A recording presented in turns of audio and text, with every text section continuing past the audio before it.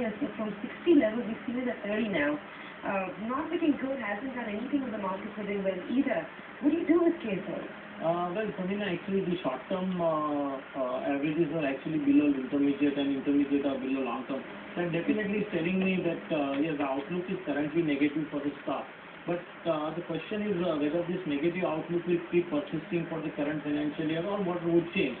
I think the investor has a horizon of about 6 months, and I think he should definitely hold at the moment, because I think there is a probability that the downfall which is seen could probably get arrested, because I am seeing some range bound kind of a movement between 37 and 30 for the past about 11 weeks. So I think that needs to be more of an accumulation at this stage. If 30 is breached, yes, there could be more of a tribulation in the stock, and probably the stock could go down more.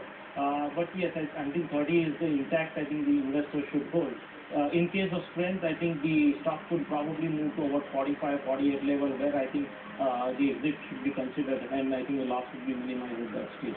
Currently, a hold with 30 as a stop loss. Alright, that's the call on KS Oil. Let's bring in our next caller.